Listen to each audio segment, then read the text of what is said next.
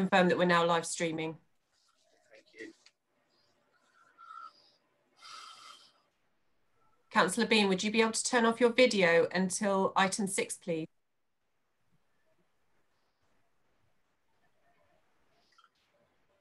Evening, Councillor Kay. Evening, Councillor Carruthers.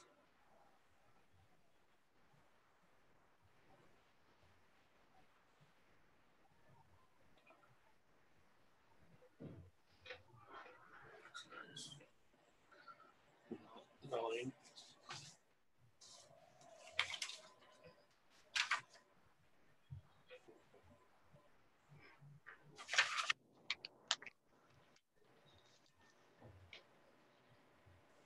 Evening, Councillor Ashfield. Good evening, how are you? Very good. The recording is already gone, and so we're going out live at the moment. Just to inform everyone. Is that a virtual background, or are you? Yeah, that's a picture of the council chambers. I didn't want people to see the mess behind me. No, I don't really want like that, but I couldn't work it out.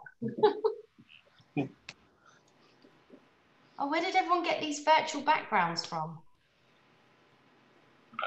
You can actually do it within the Zoom software, but I've actually got specialist software on mine, and I've got a green screen behind me. Oh, okay. Well, this gore is real. So might the children be behind me soon. I'm joking. Waiting for one more councillor.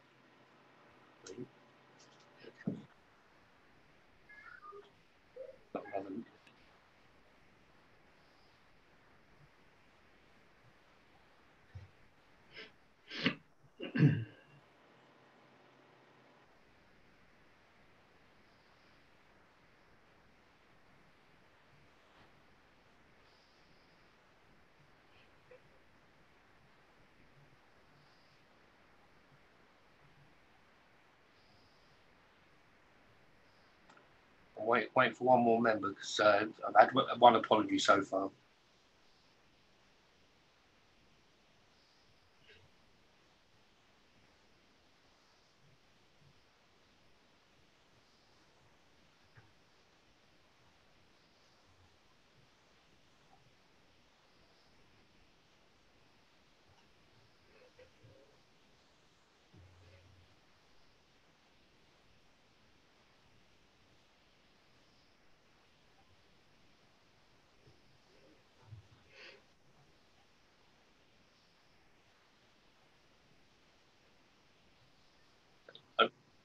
I make that 6:30. I'm only waiting for Councillor Ian Tilbury. Does anybody know if she's definitely coming?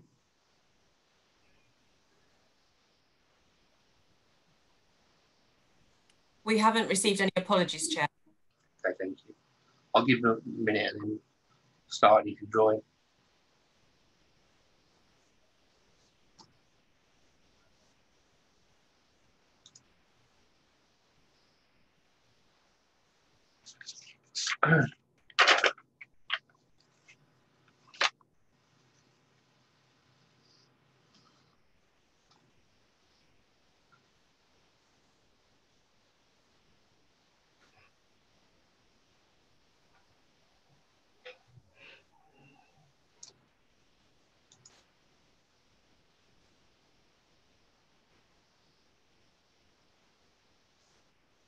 As I've got a rather lengthy starting speech that I need to read out, I'm going to start and Councillor Tilbury can join us. I am Councillor Paul Frankham, the Chair of Scrutiny Committee, and I'd like to welcome everyone to this meeting, which is being held virtually in accordance with the Council rules for virtual meetings, which reflect the recent published government regulations. The meeting is being streamed live on YouTube and will also be available to view after the meeting is finished. Councillors who sit on the committee are identified by name on screen, and I will introduce the officers by name before they address the committee. Councillors are reminded, although this meeting is being held remotely, they are regarded as being present in a meeting of the council, and they should observe the normal rules of behaviour under the Members' Code of Conduct and not allow members of the household to distract them during the course of the meeting. Can members ensure their mobile phones are switched off or on silent or on airplane mode? Members of the committee will turn the video link on during the meeting and keep their microphones muted unless they have been invited to speak by myself as the chair. Members are reminded if they switch off the video link or move away from the camera, they will be treated as leaving the meeting and will not be able to take part in any vote taken on the item under discussion. Members can indicate their wish to speak by raising a hand and should only speak when I, as chair, invite them to do so. The officers present will only switch their video link on during the items they are present or will they wish to be invited to speak by me as the chair. As the chair, I confirm the name of any visiting speaker at the appropriate time in the agenda who will address the committee by audio link. Councillors should declare that they are leaving the meeting and switch off their video link if they have any disposable pecuniary interest or other personal interest in an item on the agenda. The councillors can switch on their video link when I call the next agenda item. Voting will be taken by a roll call and I will confirm the recommendation proposal to the committee before voting begins. Can each member indicate whether they are for or against the recommendation or whether they wish to abstain? Hopefully we'll not have any IT problems, but I remind councillors that if their connection is lost, they should immediately advise democratic support officer and use the meeting link again to access the meeting again. Right, so now I can, Councillor Tilbury's still not here. Okay, but I'm going to carry on. Apologies for absence. I've got Councillor Capon has emailed me to say he's not feeling well and will not be attending. And I've had a substitution. Councillor Harvey is replacing Councillor Potter. Is there anything else? Okay. Item 2, declaration of interest. Councillor Miller has indicated he wishes to declare an interest. So. Yes, as I am chair of DC and entitled to vote on DC, I'm aware that item number 6 on the agenda this evening is talking about up to 3 planning applications that are in the process. And if any of those came to DC, I do not want to be in any way involved in item number 6 because of my, the chairmanship and being present on DC. I've taken advice from legal and I'm advised not to take part at all in any way, shape or form on item number 6. Okay, thank you, Councillor. I'm going to declare a non-pecuniary interest in the fact I'm a Rotarian and Mr. Razak sponsors 2 of our fundraisers, but apart from that, I've got no interest or knowledge of him. Yeah, Councillor Harvey. Thank you, Chair. Just to say that I'm a substitute member of the Development Control Committee. I'm conscious of what Councillor Miller has just said in regard to him being the chair. I will stay for item 6, and under the Localism Act, I have a right to make participation, but I will bear in mind my comments in regard to the Localism Act and how far I am allowed to go in that debate on this item, were I to eventually be called as a substitute member for DC in that event. Just want to declare that up front. I've got a few hands. Is that everybody declaring the same interest? Because I'm a substitute as well. Councillor Georges, is that what you're declaring, Andy? Councillor McCormack? I'm a full-time member of DC. I would like to reserve the right to speak, and if necessary, I will not sit on DC for the consideration of the planning applications in question. I must admit, I would exactly do the same thing, frankly. Exactly as Mr. McCormack has mentioned. Well, hopefully anything to do with planning really needs to be at the planning meeting, so we shouldn't be really going into that area. So hopefully it won't cause a problem, but thank you for letting us know, and we'll record that. Okay, number 3, urgent items. I've been notified of none. Minutes of the meeting held on the 19th of November. If we just go through page by page, if there's any comments. Page 5 in the agenda book. Anything on the first page?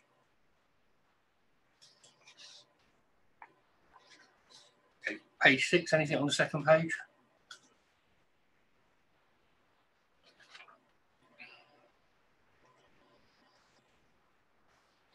Page 7, is there anything on the third page?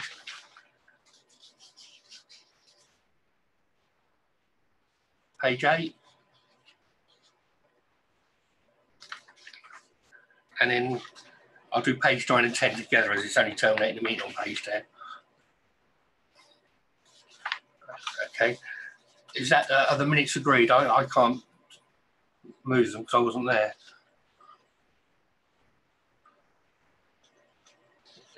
There's several nods, so I'll take that was all agreed. Number 5, membership of the performance panel. Councillor Janet Westbrook has notified she wished to come off, so there'll be a Labour representative, and Andy McCormack will take that place. Is there any other changes to that panel that we haven't been notified?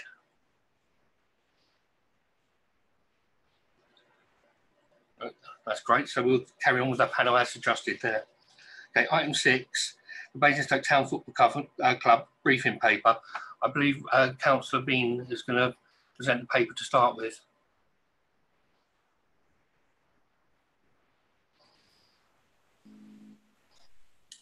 Thank you. Am I up and working?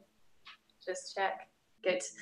Okay, good evening, members. So the report before you this evening seeks to set out the complex and protracted history of the Camrose Stadium and Basingstoke Town Football Club, further to a motion at the council meeting in February.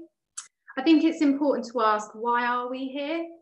We're here ultimately because Basingstoke Town Football Club were left unable to play football at the Camrose ground and forced to play in Winchester. At the request of the newly formed Community Football Club to explore Winklebury as a new home, a report was presented to CP in July 2017, which discussed the future of Basingstoke Town Football Club. The report set out the council's expectation that the community club should work with Hampshire FA to explore the feasibility of a ground share at Winklebury, and that the council would work with both parties to facilitate such an arrangement. In order for the ground share to be achieved at Winklebury Stadium, enhancements are required to meet the ground grading requirements to allow the community club to play their home games there. These ground grading requirements are the basis for the proposed mitigation required to make the Camrose development acceptable, including the proposed link road from Hampshire County Council as Highways Authority to support the much needed improvements to Brighton Hill Roundabout. Sport England is the governing body for sport and is the government's statutory consultee to ensure the protection of playing fields in any planning application that involves developing on sports pitches. As a result, it is the responsibility of Sport England to assess the harm around the loss of the Camrose ground and to comment upon any mitigation proposed as the statutory consultee. Sport England's comments will be material considerations for the council to consider as the local planning authority when the planning application is determined. The NPPF paragraph 97 sets out the national planning policy in relation to development that would result on the building of playing fields and sports land. The consideration and application of this policy in respect of the planning application, together with the comments of Sport England, will be a matter for the council as local planning authority when weighing all the planning material considerations in deciding whether the planning application should be granted. Any mitigation for the loss of the sports pitches with replacement or upgraded facilities will also need to meet the planning tests for planning obligations. The future determination of the planning application is not a matter for this meeting, as the public participation process ensures that objectors will have a chance to comment upon the planning application and the mitigation measures. There has also been much said and reported around the sale of the freehold to Basron and the Camrose Covenant. Appendix 1 contains a number of questions of which answers have been provided for. However, in summary, we have no grounds to influence or manage how the freehold was sold to Basron and no grounds to enforce any covenant as we are not party to the lease. It is also important to call out that at multiple meetings held by the community club, they stated that the covenant was a distraction from their plight and the focus needed to be on bringing the club back to the town. It's also important to note that a separate motion on the future of the football club is being considered at CEP tomorrow evening. Any discussion on the future of the football club should be considered at CEP, as this is the appropriate place for this. The report before you this evening is purely focused on the history of the club, and officers are here this evening to support the committee with any clarification that may be needed on the report. And finally, just to summarise, our priority is to invest in high quality sporting facilities across the borough for the benefit of residents and all local clubs to increase participation in sports. Over the last 5 years, we have made significant investment in sporting facilities across our borough to improve the health and well-being of residents. Most recently, investing up to £152,000 to upgrade Winklebury Football Complex to Grade D standard to improve the site for the whole of the community, but also enable Basingstoke Community Football Club to get back to Basingstoke. And that's all I'd like to say as an introduction on the paper. Thank you, Chair. Okay, rather remiss of me, I was going to make a statement before you spoke, so I'll do it now. Some of the points you would have already raised. But the paper before the Scrutiny Committee this evening specifically addressed the history of the Camrose Stadium and the Basingstoke Town Football Club. The CEP will consider tomorrow, the 24th of June, the motion put forward at Council in February regarding how the Council can support the Football Club to achieve Grade C facility. Therefore, there is a clear difference between this committee looking at the history of the events this evening and the work of CEP will do moving forward, who will look at the future activities. I note that committee members received a letter from the football club on the 22nd of June outlining a number of issues they are seeking to address moving forward. It is appropriate, therefore, these points are provided to the CEP for their consideration, and for that reason I will provide a copy of the letter to the CEP chairman. Members are also aware that there is a live planning application for the Camrose site, and I want to take the opportunity to remind the committee that planning issues must be assessed fairly on their planning merits, even when there is predisposition in favour of one side or the other argument, or the other. Avoiding predetermination or impression of is essential for this reason. It is important that the planning matters involved decisions should not be discussed outside the planning committee as the decision-making body for those matters. We will therefore be addressing tonight's matters, which should be dealt with either. We will therefore not be addressing tonight's matters, which will be either dealt by the planning process or through the work being undertaken by CEP committee, just so that we don't duplicate work. So, as Rebecca Emmett or Paul Martin got anything to add to Rebecca B? No, nothing further to add. It really is now for the committee if there are any questions, clarification on the report. Okay, I'll open it up. Is anybody wishing to ask any clarifications or questions?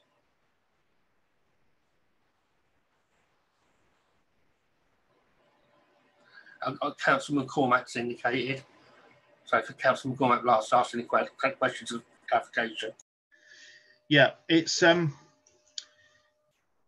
in terms of where we are and how we got here, was it ever the intention to league lock the football club with the Winklebury proposals? And if not, at what point did we get to where we were looking at Grade D, and now it appears that Grade C is contingent on a number of things that aren't in the scope of this meeting?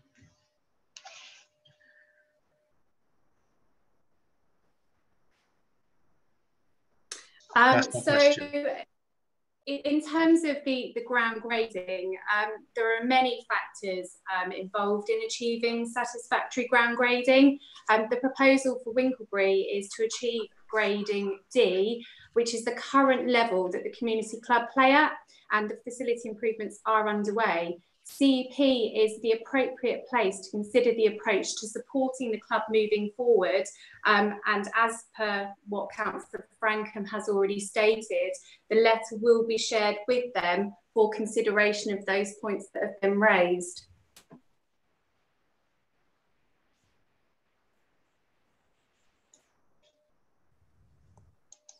Oh, sorry, do you have another point, Councillor Cormack? Well, it doesn't really answer my question, because right from the outset, when we were having historical discussions about the club, it was always on the understanding that the club would be playing at grade C.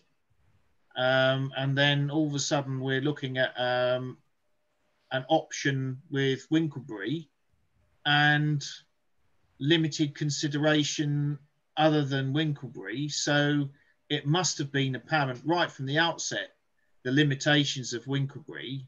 So what I want to know is, when the considerations were given for Winklebury, was there an implicit assumption that the club would be league locked? And, you know, what was there an acceptance of that? I think Councillor Bound is going to pick up on your point, Councillor McCormick. Yeah, Councillor Bound, if you'd like to pick up on that for us, please. Well, I think that's a really important question that Councillor McCormick's asking. I suspect in some respects it sort of looks at where we are through today's position rather than when we were first approached. We were first approached because the football club needed a temporary home, and we were asked to see if we could make that happen in Winklebury. So in some respects, we weren't considering that as an option. It wasn't a long-term option, and with the potential for league locking the club. It was there an ability to work with Hants FA to offer a short-term home, so they didn't have the issues that they currently have regarding expenditure when playing home games at somebody else's pitch. And with probably a reality which we can see now that says they knew the planning process potentially was going to take a very long time because the club was going to be moved out of the Camrose long before a planning application came to the planning authority. Okay.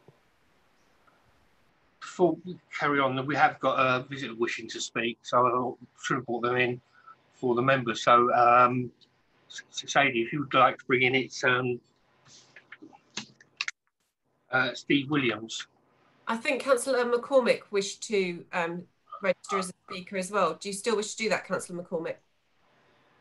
No, I mean, I think it would be more beneficial to hear from other people connected with the fan base and the club. Okay, all right. All right, so Sadie, if we could bring Steve Williams in.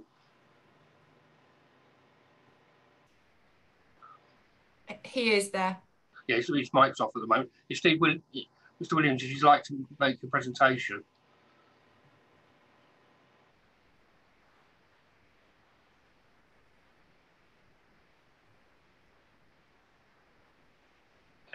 His mic's still off at the moment.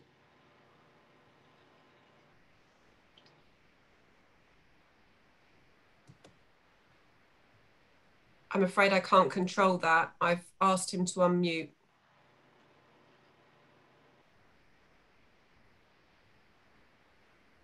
Can you hear me? I can hear you now, Mr. Williams. I'll start again then. I should try and keep within the bounds of this meeting.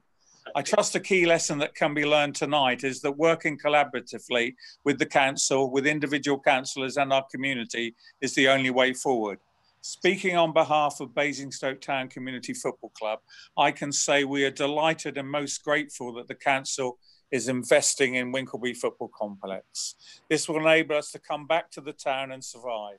As a measure of our commitment, we have already invested 58,000 of our own money in Winklebury, but Winklebury is a temporary fix. It is oversubscribed, can't cater for our reserves and midweek teams, and contrary to what is suggested in the report, we are capped there at grade C, just one promotion.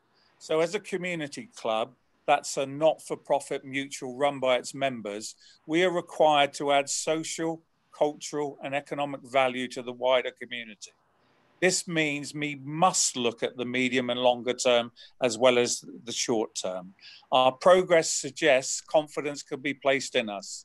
In just a year's operation, we have overcome financial challenges, grown our junior teams, expanded our educational academy, and are introducing girls and ladies football. So we're asking the council and individual councillors to embrace the two stadium status quo. The town has Camrose and it has Winklebury. And we need to work together and plan long-term together for a second stadium, a permanent home. 30 seconds left. 30 seconds left. To progressively replace the Camrose. Unless we do this, one early result will be that it won't help the development of Section 106. It may lead to Basron only being able to top up the £1 million that has already been spent on Winklebury. I would also ask that there should be the publication of the local football facility plan, which, is, as I understand, is in an advanced state. Just to let you know. That was 2 minutes. Just want to finish your sentence, Mr. Williams. I asked for the publication, even in draft form, of the local football facility plan that I understand is in advanced form, because that will help inform the local planning authority about the way forward. Okay. The points you've raised is really for CEP, but as you make the effort of coming here, I would hope the portfolio holder or an officer will give you a short answer. But I would ask you to come back tomorrow to CEP, and the officers can help you with that, because that's where they will be discussing that. I'm not registered for CEP tomorrow. Can I make a verbal application now so the papers are sent through to me? I understand you've got to register by 10 o'clock on the morning of a meeting. Yeah, so Sadie, can you arrange that for him? Yes, I'll arrange that. Thank you very much. Does the portfolio holders or officers want to make a comment briefly on that? Councillor B? Thank you, and thank you, Steve, obviously for coming along this evening to speak to us. I don't think there's any in terms of the commitment of the club and, you know, all the work that's gone into kind of where we are today in terms of the progress that's been made. I think just to reiterate that the points that you've raised are very valid, but they're not for the purpose of this committee this evening, and it really is for CEP to start to work up how the council sees its role in supporting the football club moving forward. So I'm not acknowledging what you've said, but this just isn't the right forum for that conversation, and certainly it is something that needs to happen. And obviously, as you know, that there is a planning application and process that's running alongside this as well. I don't know, actually, perhaps Paul, if you can give any detail around the local football plan as well, just in terms of where that's at. Yeah, for the purposes of the YouTube, Paul Martin is now going to address the committee, one of the officers. Thank you. Basically, the local football facility plan is not a document that's owned by the council. It's actually a Football Foundation and Hans FA led. We have inputted with it with the same lines with all the clubs, and it's at an advanced stage for further comment. However, it's not ours necessarily to release. I believe it is due to be released. However, through kind of furloughing staff at the moment at Hans FA, it's just been put on hold until their officers can actually finalise comments. Okay. Is there anything the members would like to ask of Mr. Williams? Is there anything further Mr. Williams would like to add?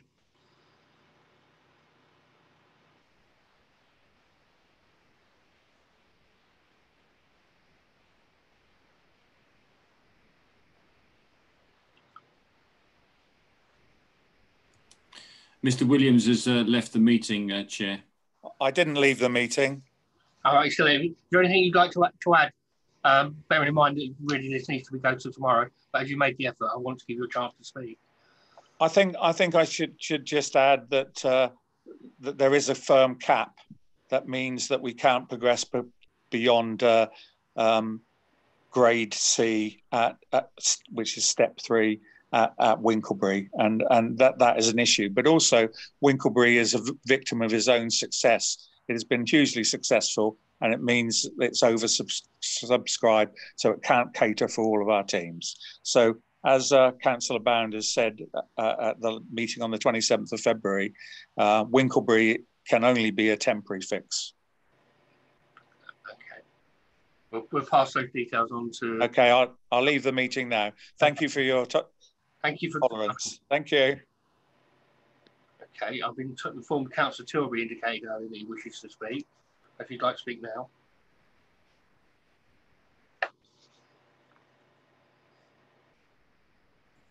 Oh, hello. Hello, we can hear you now. Oh, yeah, great. Yeah, obviously, if we're sticking with questions to the officers at this point in time, I mean, I think the report's very useful. I think it pulls a lot of this together, but what's very clear is this is a bit of a mess, isn't it? We've had, we start off with a philanthropist back in the 50s giving the land for a football club for the good of the borough, or as it was in those days. And we somehow ended up with the football club being effectively wiped out and forced out of their own town. And when you look at this, unfortunately, we don't seem to have helped ourselves as a borough council. We seem to have encouraged them to go along with a plan to sort of realise the value of the asset by moving away from the Camrose, freeing that up. And that would, we were told some years ago by Mr. Razak that would generate about enough money to pay for a new £10 million stadium. And clearly now we're struggling to get a few £100,000 out of this site. So there's something seriously wrong here. And it's very difficult to see, where we've helped this and at what point did we first get involved in this, move to another site one? Because Mr. Razak seems to be claiming that he's the victim in all this, that he was sort of pushed into this by the Borough Council. In fact, I got a letter to that effect to one of the shareholders that they were sort of, say, well, sorry, this has all gone hideously wrong and I'll give you some of your money back. And, but it's the Borough Council that's to blame. They pushed us into this, and it'd be nice if we could have some clarity on whose idea it was to move from the Camrose, because that's what set all this in train. I'm sure initially it was seen as a sort of a way of helping everyone, but once we sort of reneged on our part to provide land to them, they've obviously just decided to carry on, and with disastrous consequences for the football club. So, I mean, does anyone know the answer to this question?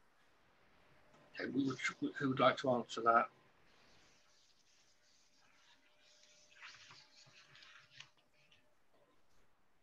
Helen Taylor, if you'd like to answer. Can help with that, an answer to that question. Do we have a response to that? Helen's indication, Taylor Cobb indicates she'd like to speak, so. Thank you, Chair. So in respect of that question, what I'd like to do is take that away. And the question that I've heard is, could we confirm whose idea it was to remove football from the Camrose? Have I interpreted that correctly, please?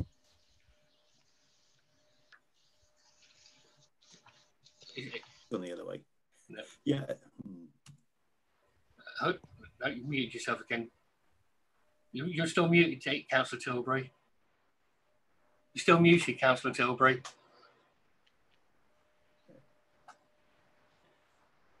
Yeah, it's not in. Oh, yeah. I think that's the question is, who first came up with this idea? Did it come from Mr. Razak as a way of generating some income? Did it come from the Borough Council? Was it sort of an idea? Everyone seems to be a bit vague on this, but it's clearly this is what set all these events in train, and we are where we are now because of this. So it would be useful to know. Thank you. Okay, Helen will take that away and send us an answer. What do you call it? I've got indicated from Councillor Taylor and Councillor Harvey that wish to speak. So the Councillor Taylor would like to come in next, please. Thank you, Chair. Really, I'm interested to know, in the history of all of this, how much consultation has gone on with the current users of the Winkelby facilities to establish whether or not they're going to get squeezed out of being able to use the area in the way they would do normally, and whether or not this is actually going to work for them, not just work for the club. Who would like to answer that? Okay, Paul Martin would like to give an answer to that, so if I'll turn over to Mr. Martin. Hi. Yes, the club did carry out quite a lot of extensive consultation. So all along the process, when it comes from funding from Football Foundation, they will discuss with resident clubs.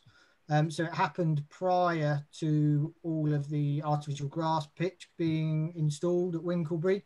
They've got resident and key stakeholders, which are included as Winklebury Wizards, who were highlighted for it, Basingstoke Town Community Football, and also they do workplace leagues up there, all of which was discussed. So as part of the LRNA and the Football Foundation, when we look to install artificial pitches across the borough, we do try and strategically place them and carry on a consultancy process with all local resident clubs prior to actually applying for the actual funding investment.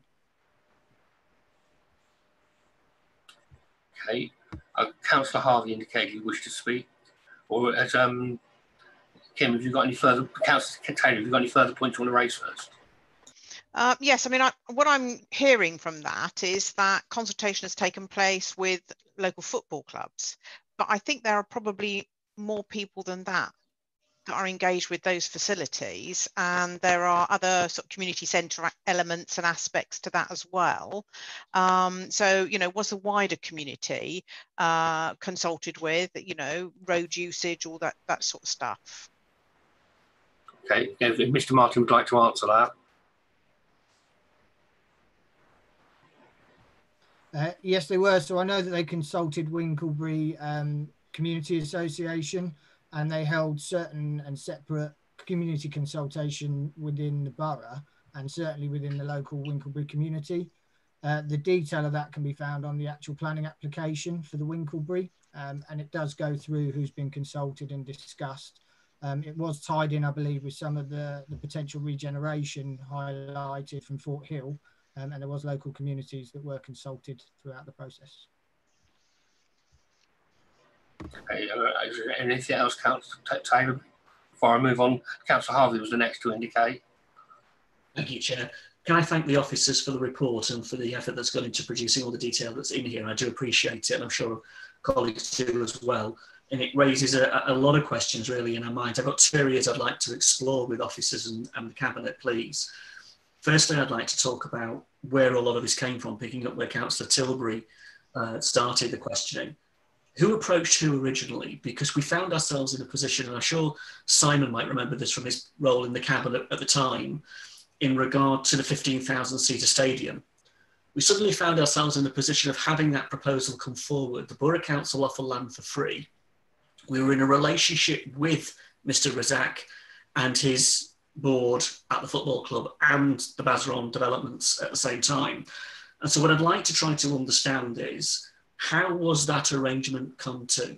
How did the Borough Council get into bed with Basron and Mr. Razak at the time in the context of that 15,000-seater stadium?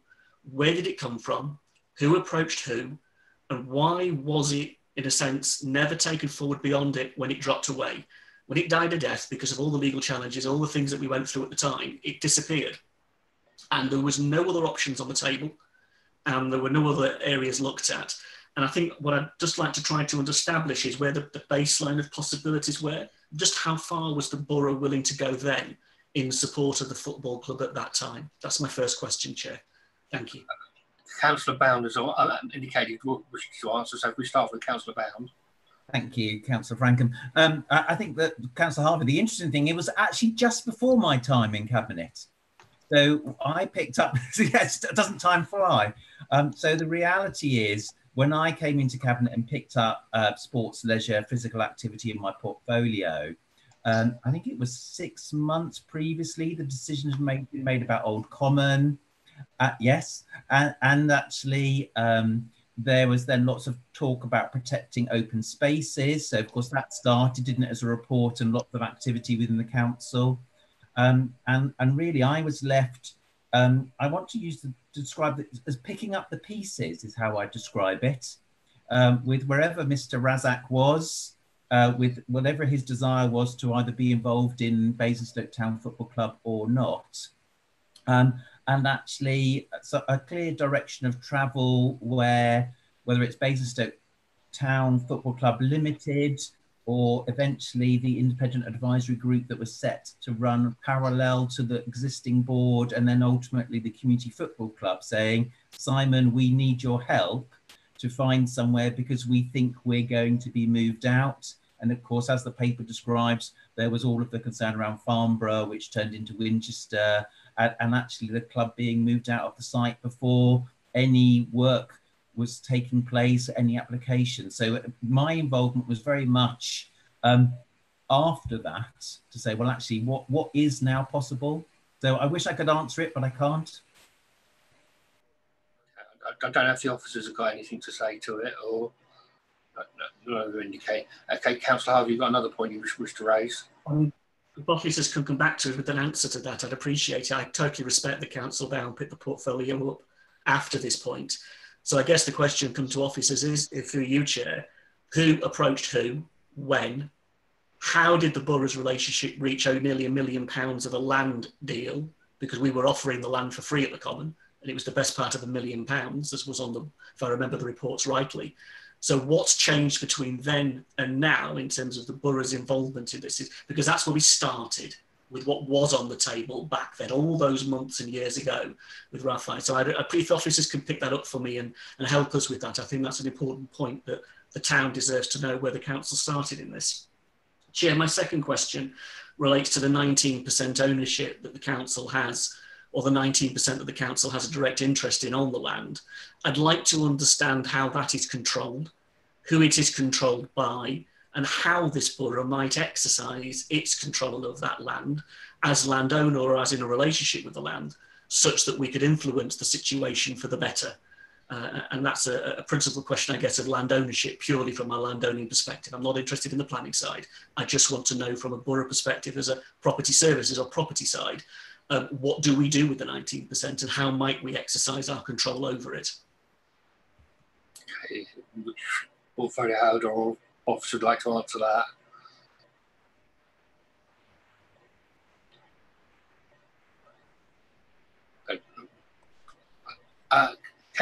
Helen Taylor-Cobb, if you'd like to make comment on that, please.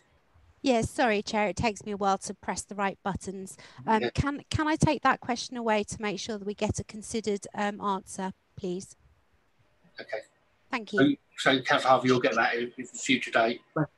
Could I ask, please, that all of the answers to the questions, could they be made public? Because while we're in a public session now and we're asking these questions publicly, I think the answers should be made public so that people have a right to hear what the answers are. Is that okay? I would like to look at what is held inside those contracts. I think for me to say at this point that I could absolutely publish everything, I wouldn't know what I'm looking at until I've seen it. So could I reserve judgment just until I've seen it? I think fair enough. So you're happy with that, Councillor Harvey? Can I thank the officer? If it is a question of you having to put it on pink papers, would you please inform us as members, because I think it's important in the public interest that we understand the choices that you're making. Thank you very much for that. I appreciate it. Okay, you finished, Councillor Harvey? Okay, next I've got Councillor McCormack that has indicated to speak. Thanks, Chair. Can you hear me? Yep. So looking at the report, there are a number of venues that have been considered. First was Downgrange with the 15,000 seater option that quickly became unfeasible. I think there was also some tensions there between the football club, the rugby club, and some of the other clubs that share the ground, and there'd be transport and other residential issues. There's the Old Common, which again, there were other residential issues. Farnborough has been discussed but wasn't taken up. Winchester has been their temporary venue. Were there any other venues considered in Basingstoke, like Stratton Park or Gershon Road or Popley Fields, that are not in the report? And if they were considered, and we may not have answers tonight, any reasons why they weren't taken forward? Who'd like to answer that one?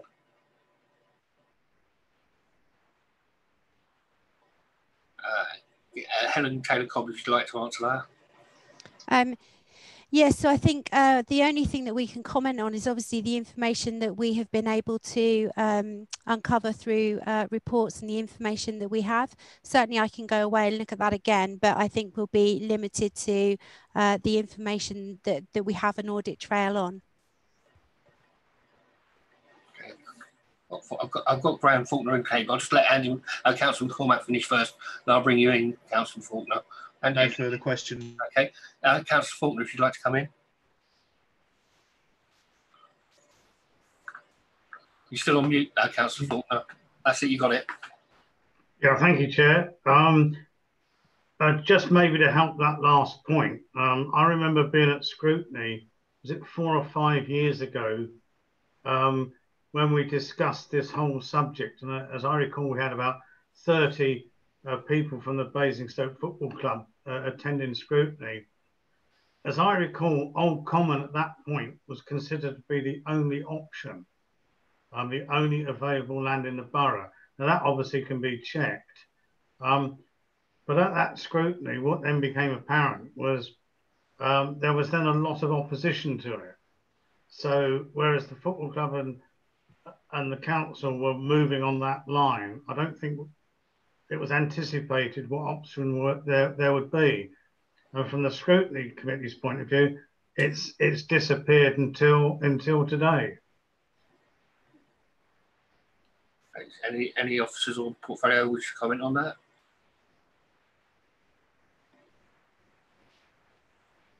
Councillor Bound, if you'd like to answer. All I was going to say, really, thank you, Chair, for completeness, I think it's important that to say, probably in my time as portfolio holder, I had no end of people suggesting places. And of course, I think about the question, whenever it was at full council, from Steve Frango, an ex-player of the club, who was just listing open spaces and saying, is it possible, is it possible? And I just want to be very clear that, you know, my honest answer to those questions were, nothing's impossible, but actually for probably every bit of open space, somebody who was keen to point at, I can think of 101 reasons why it would be incredibly difficult. So just for completeness, all sorts of people have talked about all sorts of places, and whether I've been approached over the years by people individually on telephone, in fan forum conversations, even by individual councillors going, do you know what, I'd give up my open space. But actually, I'm not sure I'd call that a proper and formal options appraisal. Okay. Is there anything else, Councillor Faulkner, you want to bring in? Anybody else got any questions? Councillor Kim Taylor, would you like to come in? Thank you, Chair. It may well be this is more appropriate to think about in CEP, but I think the question of pulling together some of these comments that have been made, Councillor Harvey, for example, made the point that at one point in time, the council was prepared to you know, cough up some land, and presumably at that case, Basron Developments would be looking at doing whatever they had to do to put a football stadium there. I mean, obviously, in CEP have actually recently, and we have had recently, some significant assessments of various different bits of land throughout the borough in connection with the ice rink. So actually we've been thinking about land, haven't we, and how it might be used, and what issues there might be with that in connection with potentially putting a rink on. And I'm guessing some of those issues might be fairly similar in respect of a football ground.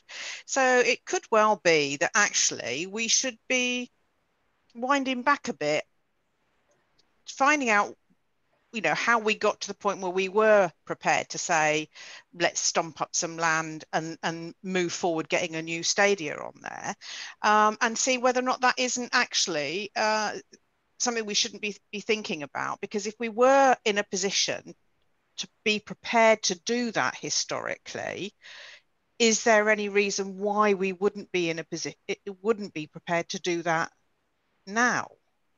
And we now have the benefit of some additional work that's been done on assessing some of these sites in significant detail. So, I mean, maybe that is just something we need to be thinking about in connection with finding out what assessments were done on these various bits of land and how we arrived at a position where one minute we were prepared to stomp up a bit of land and have a new stadium, and now we're not. Okay, Councillor Rebecca Beans indicates she'd like to answer that. You'd like to come in? Yeah. So, I mean, obviously, we've committed to take the question away from Councillor Harvey, but my understanding is that there was an options appraisal of sites carried out some time ago, and there was in January 2016, I think, Cabinet agreed a recommendation that there was no available or appropriate lands. And to your point, Councillor Taylor, I mean, potentially, yes, the council could look again or revisit that, but that comes back into the conversation really for CEP in terms of what does the council support look like for the club in the future, being mindful also, as we've said this evening, that there is a planning application ongoing in terms of the cameras and what the appropriate mitigation for that is. I don't know if any officers want to add anything else, but... Helen Taylor-Cobb, if you'd like to come in. Yeah, so I'm just I support what Councillor Beans just suggested there in terms of moving this to CEP as part of the questions there, and picking up the question that's been raised of us in terms of the historical aspect. Thank you. Councillor Bean, do you want to come back in on that point? Yeah, I think that the only other thing that I want to add is that the ice rink is slightly different to the Camrose in the sense that obviously the Camrose is privately owned, but we do fundamentally own the ice rink sites. So they are different. I just don't want to confuse the two as being the same in nature because they're not. Councillor Taylor, does that answer your question? Sort of, other than to say that obviously there is a difference between the ice rink and the football situation, but in terms of size, shape, and technical difficulties with land, they would be broadly similar. You know, transport, parking. You know, the size of the you know, we were told about ice rinks in the context of size of football pitches, for example. So I think that, you know, in terms of looking at land, we could usefully repurpose some of that work. If when we look at the historical element that's been raised by Councillor Harvey, you know, we find that we were prepared to do this at one point, you know, but we perhaps need to establish why we're not now. Who'd like to answer that?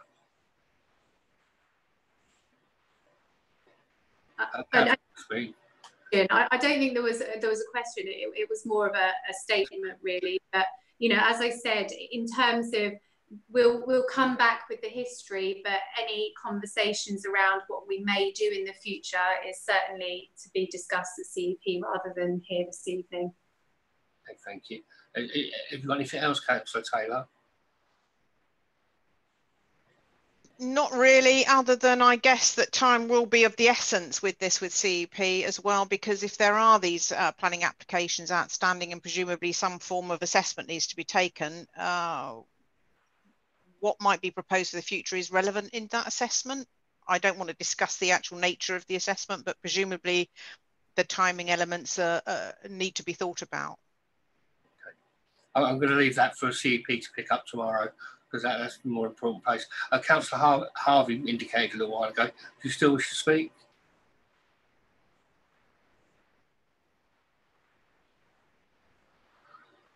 Oh, and we seem to have lost Councillor Harvey as well now. Okay, anybody else want to speak? Okay, if that's the case, this paper. Councillor McCormack, you wish to speak? Yeah, it's just in passing, when we're considering as a scrutiny committee the past history of Basingstoke in similar positions, Thornycroft FC and Basingstoke FC, so the two stadium aspiration has. A point, first of all, to thank Rebecca and Simon for all their work on this from a cabinet perspective, but appreciating the amount of issues that they've picked up in different ways at different stages of their cabinet roles. But just to say, when were we prepared, just picking up the two stadium point, when are we prepared, or have we ever been prepared as a council from a leisure policy point of view to accept a lesser than two stadiums or lesser than stadium option? Is that actually, just from a policy point of view and a leisure side of things, is that a policy that we're willing to accept? I'm not talking planning and I'm not talking land ownership, just purely from a leisure perspective. Are we willing to accept that as a council, as a position? And I apologise if that's already been asked. Who'd like to answer that?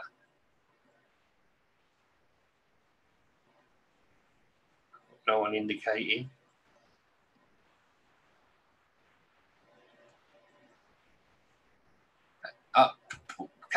Mr. Martin, if you'd like to answer.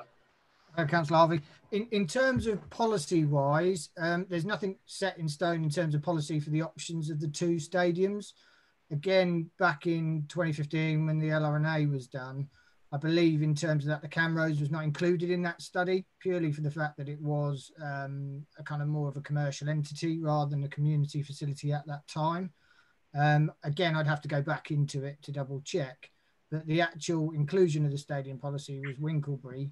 And then obviously the discussions in terms of enhancement, or what we said in the statement with Sport England, to enhance the one facility rather than the two facilities policy bound. Councillor Bound, do you wish to add to that? Well, I do, and it isn't always covered in policy, but of course also one of the things that was very clear to me when I got involved in it was actually we've also got a very different proposition from the Camrose and the football club now to what we had historically. The one thing that everybody told me about the football club when I picked up the portfolio was they did very little in the community. They weren't very welcoming at the Camrose for other teams. And actually that's very different to the proposition we have now with the community football club, who are doing lots of things for youth football, doing lots of things to support women's football and community involvement. And I think that's just also just really important that we aren't, in some respects, fortunately and unfortunately, looking at apples and pears as far as over the historic period. Basingstoke Town Football Club Limited wasn't held in a very high regard with how it operated in the community, and lots of people and partners who wouldn't work with them. Okay. Councillor Harvey, is there anything you wish to add? You turned your mic off, Councillor Harvey. Is that better? Thank you. Sorry. Thank you, Simon. I mean, the only thing to add to that, and I know this isn't on your or Rebecca's watch, this has got nothing to do with you because it was before your time, but doesn't that then beg the question, if that was the sort of strenuous relationship that you had to go through, and now we're in a better place because of what the relationship is with the newer the community football club, then why in the world was the council getting to bed with those people all those years ago to provide a stadium, a 15,000-seater stadium, and the land in the way we were? It is, like you say, chalk and cheese, and just trying to understand what was then, how we got through all that you've been involved with to where we are now is a part of obviously what the Scrutiny Committee is looking at. And if officers can help us understand that, that's an important thing. But I respect what you're saying. Well, and also, of course, the facilities we're talking about are different, aren't they? Because in some respects, the 15,000-seat stadium was also offering very different benefits that were much wider than football and what the Camrose could offer. Thank Councillor Bound. Is that the end of what you wish to ask at the moment, Mr. Harvey? Yeah, thank you. Does anybody else wish to speak? I've got no one on my list at the moment. Okay. This particular paper is for noting, so can I ask the committee, will they note the paper, please? And I'll move on. The next agenda item is a review of the work programme, so that now that Councillor Miller can come back in.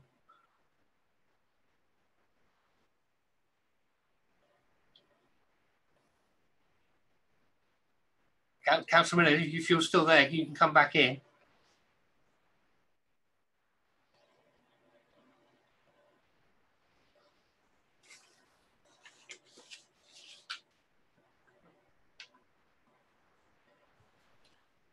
Councillor Miller appears to have left the meeting, Councillor Frankham. Okay. Are there any suggestions of future work programme any members wish to suggest at this point? We have got a list of the current ones, the current one on the back of the paperwork. So I'm looking for, I obviously don't want to overload the committee with loads, but are there anything specifically we would suggest? Councillor Harvey.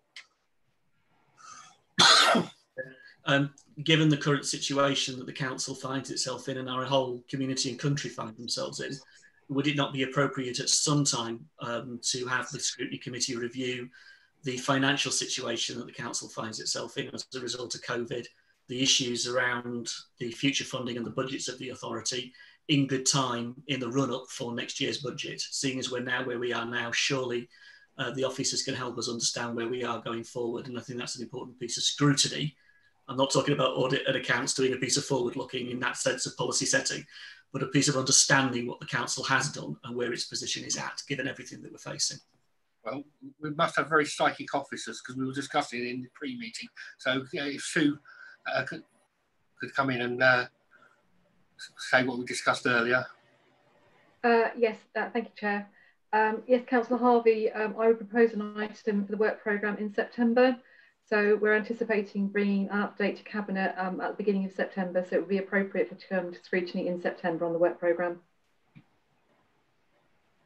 Okay. Anybody else got any ideas or suggestions that they wish to bring to the work programme? We can still add stuff at a future date. Normally we do get things in autumn, but it's just if there's anything the committee has got an urge to bring forward. Councillor McCormack, you indicated. Well, much of what I wanted to say has already been said, but I think if we are looking at COVID-19, I think we ought to have a wider look at our response and, you know, any lessons that can be learned. That may be a fairly wide-ranging piece of work because we may wish to scrutinise the functions of the county council, the local resilience forum, or central government. But I put a placeholder on that now, just in case something gets said at full council or future full council. Yeah, I'd like to address some issues around the COVID and decision making. But if I go to Councillor Kim Taylor, because she indicated. Yes, actually, I think that one of the things that I would like us to look at and to scrutinise, obviously, apart from, you know, as Councillor McCormick has said, the wider application of emergency powers during this COVID pandemic, is to have a good look at how we, a reflective sort of consideration and scrutinise our approach of how we supported the community during the pandemic, in terms of the action that we've taken, the money that we've given to people, how effective was that the right way of doing it, or should we have done more things ourselves as a council rather than, as it were, give money to others. So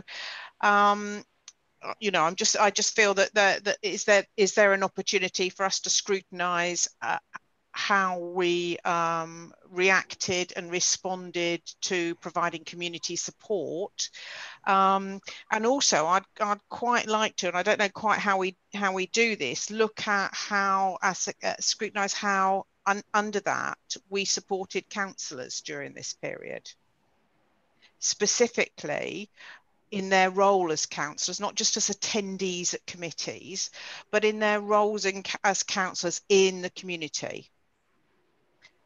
Things like making sure that they had facilities to be in contact with residents, for example, video conferencing, all those sorts of things. So I'd like to sort of look at those two things, if that's possible, if it's relevant for this to be done in this way. Okay, Sue, would you like to respond to that? Yeah, so on the first point, there is an intention to bring a summary report, possibly to Cabinet and Council, which obviously can then come to scrutiny, which does look at, if you like, the response to COVID, but will probably reflect on financial recovery, economic recovery, and support to the community. So I think that can certainly come to a future meeting. I would like to take it offline though in terms of understanding which meeting that can come to, and it might be appropriate for it to also come to a September meeting, given that there isn't one in August, alongside the financial response, if you like. In terms of the other requests in terms of support to councillors, certainly we can pick that up and see what information we can provide, and that may well be able to come back to an earlier meeting. So I don't know if Sadie can confirm it. Is there one in July? I believe there is, yes. Yeah, so if we aim for a July meeting in terms of the response and support to councillors, but would suggest the update generally in terms of the response in September, because obviously we are still responding, and the situation may change. Who knows, it might spike again, let's hope not. Could I just make a request, please, as well, that these suggestions are sort of detailed out in work suggestion forms, if possible, or just in a sort of defined email, just so that we have these on record and we know exactly what the Scrutiny Committee would like to look at. Right. Yeah. Councillor Miller, you're indicating. You'd like to come in? Yeah, just to make a comment, if you stuck the end out of Zoom, getting back into it is not easy. I heard you all the way there, but I had no video. But anyway, I must have missed it. Are we still going to run the S106 part of the work programme? Councillor Miller, if you'd like to continue with that task and finish group, yes, you would lead on that. Absolutely, and we made a lot of progress. I will follow it up with Kieran Hunjan. I'm in contact with her anyway. She's my counterpart on forces, and I will bring a report to the next Scrutiny Committee and let you know the progress, because we did get quite a long way with that. Some of the councillors might be aware, but we've got a process laid out and how it's going to be continued. So I'll give you a progress update. And when did you say the next scrutiny is going to be? In July meeting, and it's September after that. Can I make it September? You might have gathered I'm kind of busy in July. Yeah, that'd be 3 items on the agenda, so I'll be conscious I won't want to put much more on because they're quite meaty items. My report will be factual. It will be tabled. It will be in front of you.